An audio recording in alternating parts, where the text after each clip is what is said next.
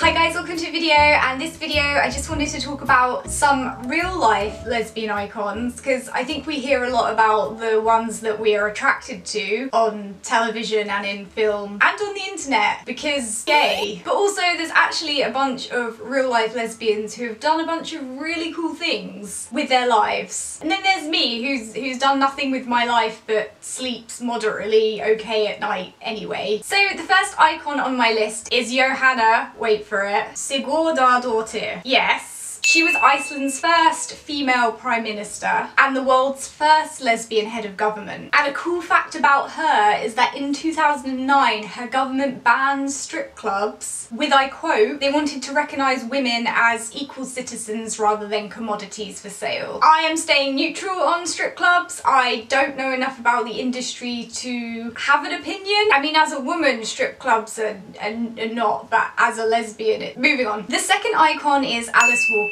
She is an American author, poet and activist for her queer award-winning novel The Colour Purple. If you haven't read The Colour Purple, you don't know what it is, please Google it. A fun fact about Alice Walker is she once had a romance with Tracy Chapman, which she's very private about, but they did it. The third icon is Billie Jean King. She is an American former #1 tennis player and an advocate for gender equality. A couple of facts about Billie Jean is she didn't actually come out to her parents until she was 51. So I think her journey with her sexuality has been quite a long time thing. And of course, I think her journey was a lot more complex than a lot of people's for various reasons. There was also a film made about her called Battle of the Sexes where Emma Stone plays her, and there's some lesbianing going on and it was great. The fourth icon is Nobuko Yoshida. She is a Japanese novelist and a pioneer in lesbian literature. And if you look into the history of Yuri and Japanese lesbian literature, she is almost at the root of all of it. A fun fact about her is she had to adopt her partner as her daughter so they could legally share property and make medical decisions for each other. I mean, I say that's a fun fact, like it's not just straight up oppressive homophobia, but yeah,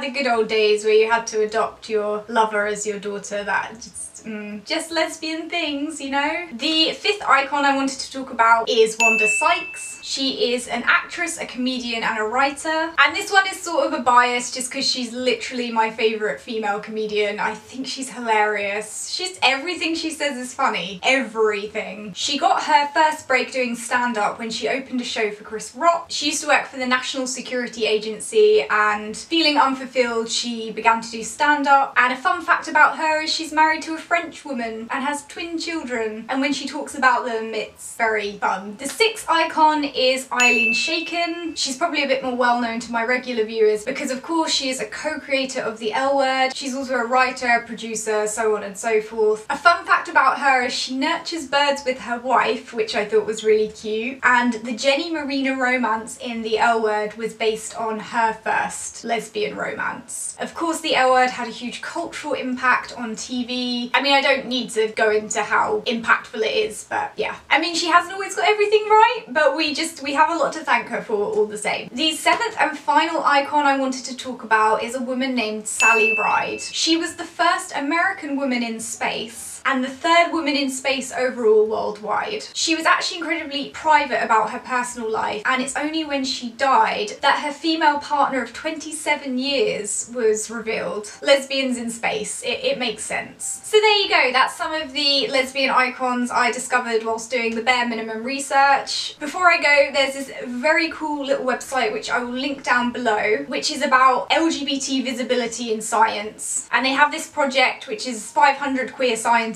or something like that, but it's just talking about LGBT people in STEM. It's a very cool website, so if you're looking for inspiration, check that out. Okay guys, thanks for watching. Don't forget to subscribe for instant disappointment, and I'll see you guys soon.